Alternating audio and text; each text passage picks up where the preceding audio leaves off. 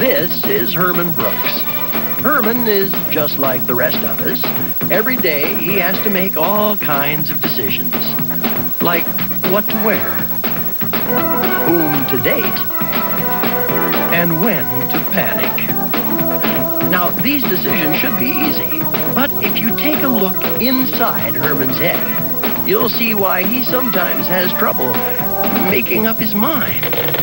I'm Herman's intellect. Without me, he couldn't hold his job, pay his rent, or tie his shoes. I'm Herman's sensitivity. Without me, he wouldn't feel tenderness, honesty, or love. The good things in life. I'm Herman's anxiety, and I keep him out of trouble. And believe me, there's trouble everywhere. I'm Herman's lust. Without me, he'd miss out on all the good stuff. You know, fun, food, babes. Sometimes they agree. Usually they don't. But this struggle is going on inside all of us. And it's all going on inside Herman's head.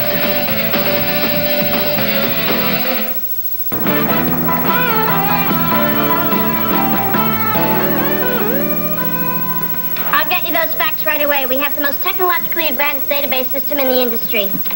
Mr. Bracken, how hot is the sunspot? Roughly 7,263 degrees. Who is Sir Galahad's father? Sir Lancelot. What are the first three lines of the fourth song the Beatles released in the United States? She loves you, yeah, yeah, yeah. She loves you, yeah, yeah, yeah. She loves you, yeah, yeah, yeah. Morning, Herman. Morning, Louise.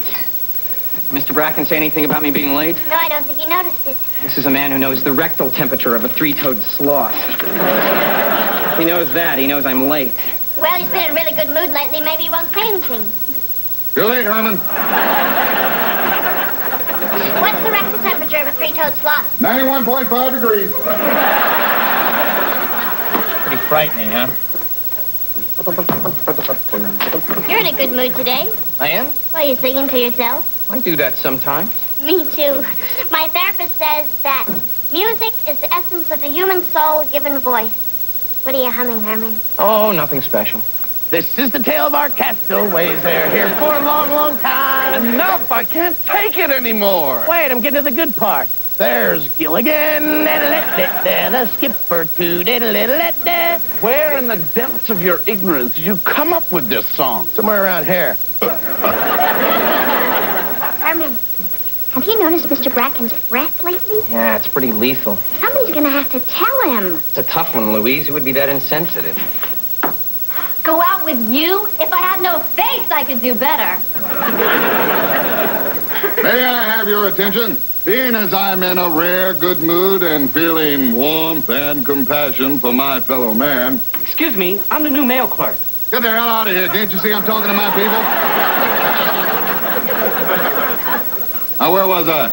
Warmth and compassion. Ah, yes. Tomorrow is my 20th anniversary with Waterton Publishing. There's going to be a company party here in the research room, and I will be receiving a service award. Mr. Crawford thought it would be a nice touch if someone said a few words about me. So, Herman, I'd like you to prepare a 5-10-minute speech. Me, sir? What an opportunity. At last we get to impress the executives. Perhaps even get a promotion. I hate speaking in public.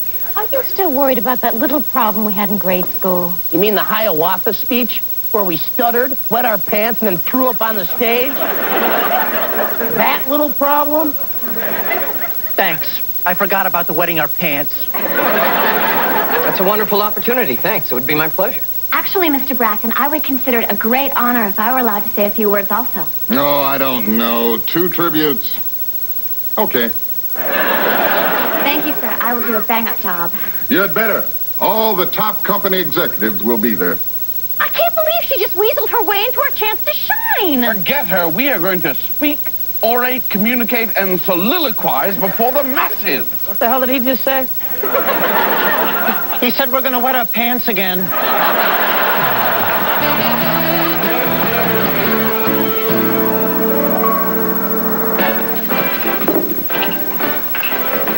Hi. Beat it.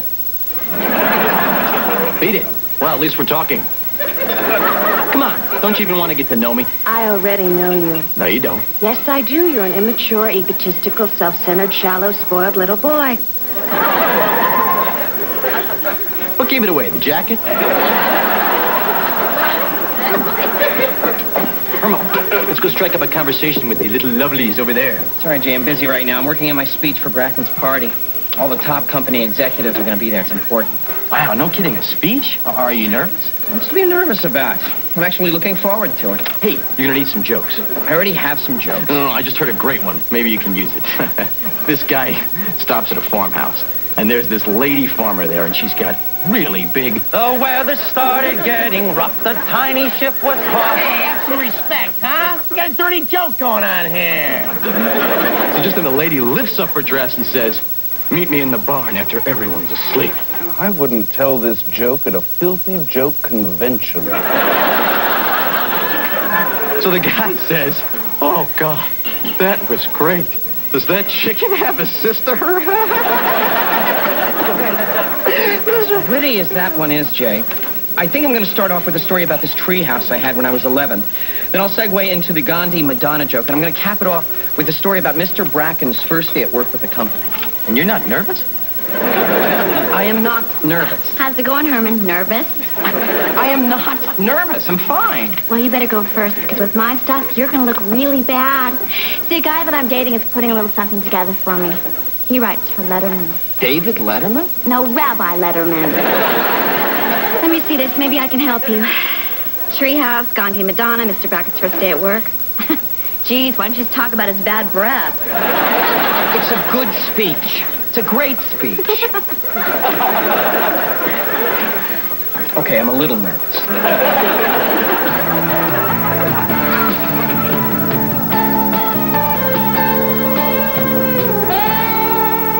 Congratulations, Bracken. Well, thank you, Crawford, and you stop being a stranger now. Hate that son of a bitch. I'd love to get back at him. Should have just kept talking to him. Excuse me. Nothing. Herman, you can almost see his breath. I can't worry about that. I'm going over my speech right now. I hear it isn't very good.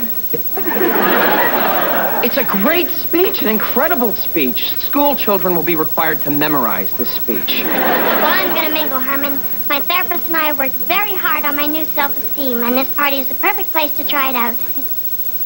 Hi, what do you do here? I'm an insignificant, meaningless cog. Excuse me, I have to go to the toilet. Herman, what time is it? Time for a new therapist, Louise. Hey, Herman, some party, huh? What? Yeah, oh, yeah, great, sure. Here we go. Have one of these. It'll loosen you up. Hey, booze. Now, that's a good idea. Are you crazy? We have to be sharp and alert. Alcohol lowers inhibitions, fogs reality, and dulls the senses. You see, for some people, that's bad. I don't like to drink in professional situations. The party, Herman. If they didn't want you drinking it, they wouldn't be serving it. Now, come on. It'll take the edge off. We can't. We have our speech to think of. We have brain cells to think of. The hell with brain cells. We only use 10% anyway. That leaves us with what? 82, 83%? Oh, what the hell? One won't hurt. That a boy. Now relax and mingle with the big shots. It's Crawford. This is an opening. I don't think so. Just because he's senior editor doesn't mean he's not a nice guy. You know, the champagne crab's not too bad.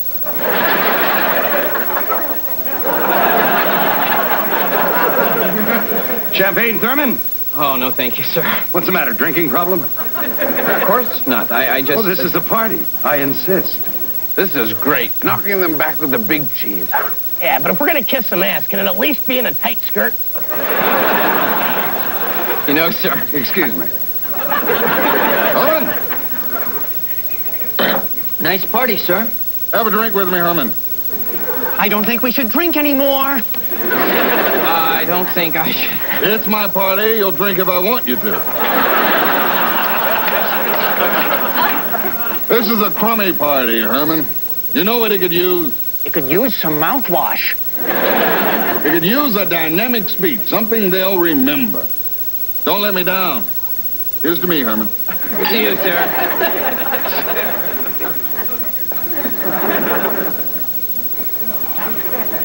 Whoa. Look at those legs. They go right up to her neck.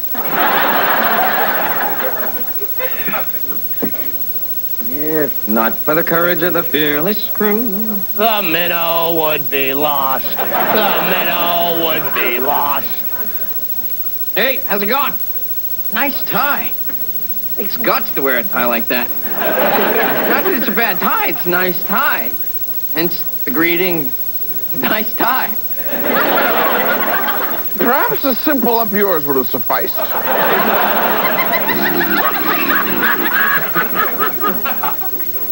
Hey, I'll take one of those. Herman, I've decided. I'm going to go first. You need a good, strong shoulder to throw those legs over? Okie dokie. How's it going, buddy? Jay, when did you get here? You ready for your speech? Speech? What speech?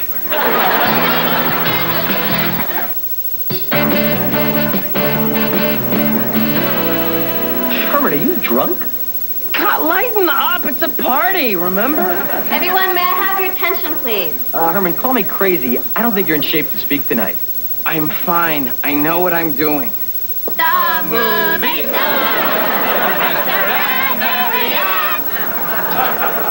We are here tonight to acknowledge Paul Bracken's 20 years of service with Waterton Publishing. Yeah!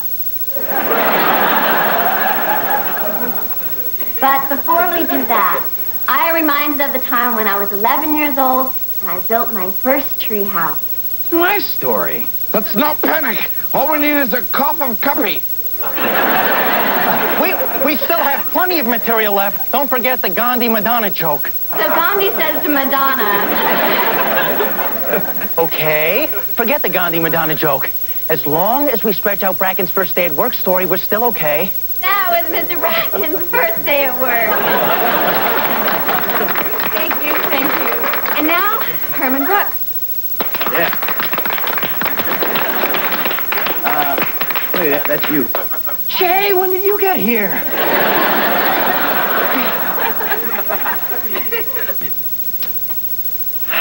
Oh, God, I gotta pee like a racehorse. Hey, Socrates.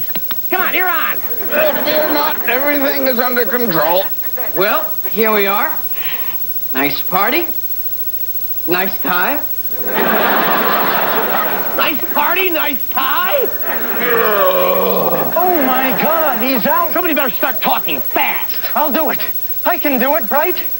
Boy, is it hot in here. I'd like to start off with a little icebreaker. Anyone got any ice? You really stink. You know that? Here, I'll take over. I know what to do. You want to hear a great joke? There's this guy who meets this lady farmer with really big. Oh, my God! I'm hot. So he says, that was terrific. Does your sister have a chicken? Don't you get it? He slept with the wrong chicken. Step aside, bozo. Now let's talk about something that's not so entertaining. Paul Bracken. This man can tell you the rectal temperature of a sloth. And you know why? It's because he's been stuck in that room looking up facts for ungrateful slobs whose only thanks after 20 years is a crummy party. I love this man. This man is like a father to me. Sure, he calls people names behind their back, like Mr. Crawford, who he really can't stand. And yes, he's gruff, impatient, and a real pain in the ass. Party tribute. And yes, he has bad breath. Well, if you spoke to him tonight, I'm sure you know what I'm talking about. I see by your faces that this is touching you. And I'm glad. You see, I only have sensitive, kind things to say. And that's because all my stuff was stolen by Hetty. She was very funny. Bitch.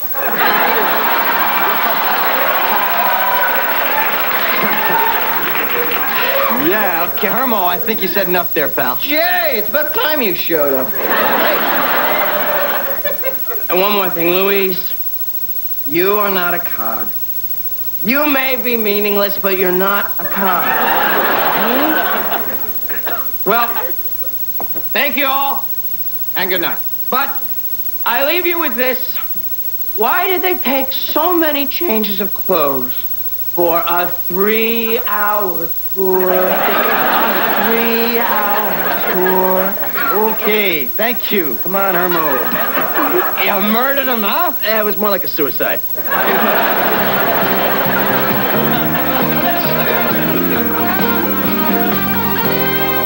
Look, are you gonna be okay, Herm? Fine. What makes you think I'm not fine? Well, the crawling in the gutter, mooning the squad car, stopping to rent Hudson Hawk.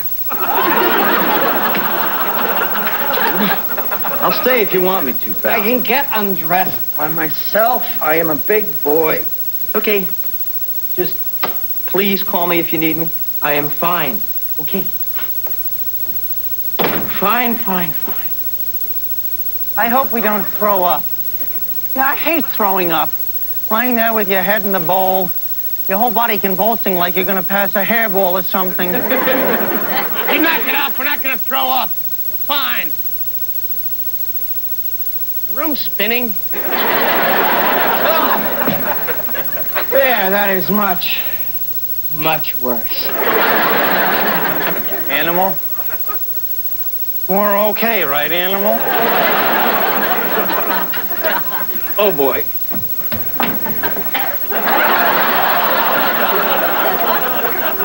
We're having some fun now. I am going to die. Please, God, let me die.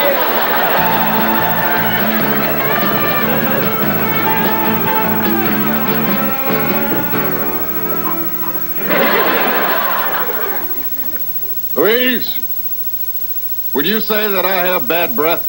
No, sir, I wouldn't. But then again, I'm terrified of you. I don't mean now. I mean recently. Now, I can take it. In fact, I want you to tell me. We wanted to spare your feelings. And I appreciate that. Well, you don't have it now, but you did for the last couple of days. Really? Well, maybe weeks, maybe months. And bad. I mean, really, peel the paint off the walls, bad. The kind that makes your eyes tear makes little kids cry. I take it you're no longer sparing my feelings. Good morning, Mr. Bracken. Lovely party last night, wasn't it? It was awful. Yes, it was. But my part was lovely. You stole Herman's speech. Steal is a strong word. Yes, it is. When Herman comes in, tell him I want to see him. Yes, sir.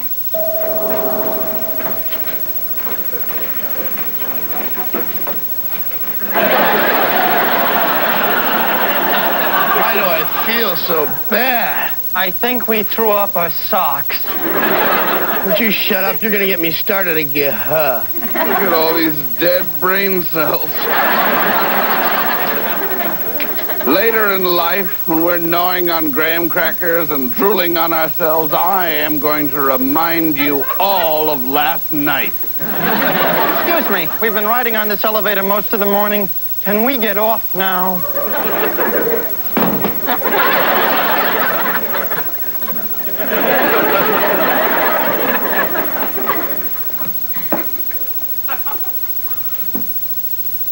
Morning. Morning. I'd say more, but right now I'm recuperating from the elevator ride. However, now I can tell you where the men's rooms are on the 5th and 11th floors. And the potted palm on the 19th. Herman, I want you to know something. I know, Louise. I'm sorry I said those things in front of all those people. It's okay. First I was mad and hurt. Then I thought about it, and I realized that you weren't the one who said it. I was. I called myself meaningless, and I'm not going to do it again. At least I'm going to try not to. Thanks, Herman. And Herman, I'm going to miss you. Herman, you've got to help me. Bracken's mad because he thinks I stole your speech. You did steal it. That was last night, Herman. How long are you going to hold this over my head? fairly calm about this. The job is not really important to a man with no insides. Mr. Bracken, I know this isn't easy for you. I'm really sorry, and I totally understand. What do you understand? Firing me, I can't blame you. Good. And I'm really sorry about ruining your party and saying those things. You deserved better. Earlier, I was upstairs with Crawford, Barber, Wilson, Benson, even Mr. Waterton. Chairman of the board. Well, I hope that you told them you didn't know I was a lunatic and that you'd have me killed. Herman, I told them the truth. That you're a hard worker, you're basically a good man, and you definitely aren't a drinker. I specifically told Mr. Waterton how valuable you are to this company. What did he say? He said if that's what you want, he's all yours, alligator breath. Sorry about that, sir. So get back to work. And Herman, I want you to know that everyone is entitled to a few mistakes. You've just used all yours up. And you were right. I am a real pain in the ass. I did have bad breath, and I do work like a dog for a lot of ungrateful people. Thanks. Now I'm definitely gonna cry. Would you stop it? Let's just ask for the day off. The man just stood up for us. He saved our job. He smiled at us. I say we do the right thing. That we suck in our gut, and we live with the pain. Can I have the day off, Mr. Bracken? Not a chance. Learn my lesson, take responsibility for my actions, that sort of thing. No. I'm going to give Hetty an enormous amount of grief today. I thought you might like to see it.